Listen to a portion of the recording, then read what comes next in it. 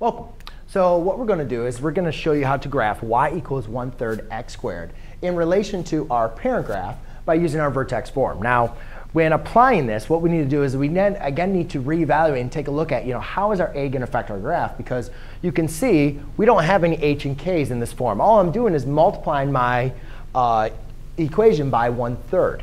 So what I want to do is when doing a problem like this, even though, yes, we can use our parent graph because we know that the vertex is going to remain the same and the axis symmetry is going to remain the same, but now we're going to have a dilation.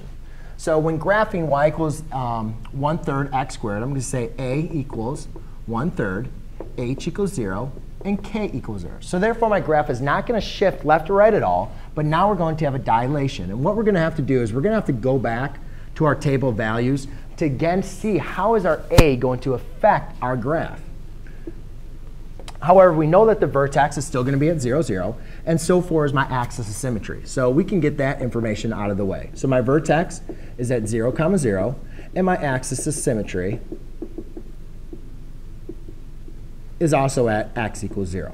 Now, to pick my 2 points, again, what we want to do is we can pick 2 points to the left and 2 points to the right, and then just reflect them over the axis of symmetry, like I did when I showed you how to graph by using a table of values. So when choosing some points, though, it's going to be important. Let's choose points, though, that we can divide by 3, because then otherwise I'm going to be dealing with fractions or decimals, and I don't really want to do that. So when I'm choosing my values, and again, I'm only going to choose 2 points to the left and to the right, I'm going to choose values that can be divided by 9. So we know our point 0. That's our axis of symmetry. So I'm just going to pick 2 points to the left. So here's x, y. So let's pick, let's do, we can just -1 and -3. And then over here, I'll pick +1 and +3.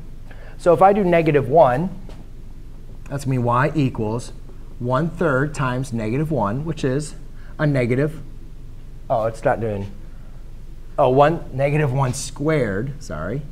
-1 squared is +1. +1 times 1/3 is 1/3. Then let's go and do -3.